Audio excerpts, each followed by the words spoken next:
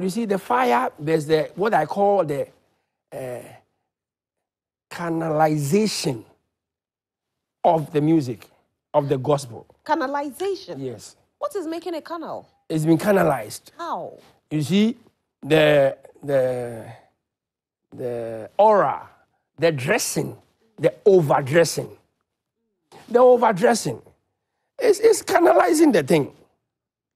You see, so your attention is on the dress the ladies are wearing more than the message, because it's so fashionable, it's so attractive that you are looking at how they are moving themselves, and you have lost the message.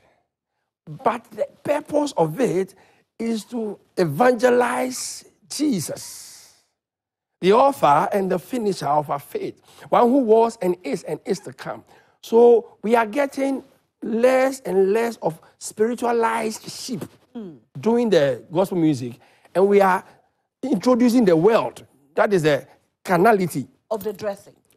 The dressing and everything. All right. They are showing their cleavages and stuff like that. Cleavage in gospel music? You haven't seen it before? I haven't. Okay. Which gospel musician did that?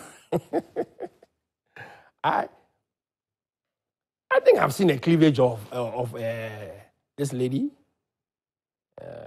the one who was campaigning for an award last year. Who? That's canalization. Which one is it? She came with a cool song. I've forgotten her name momentarily. Last year. Is it Piesie Esther? Esther.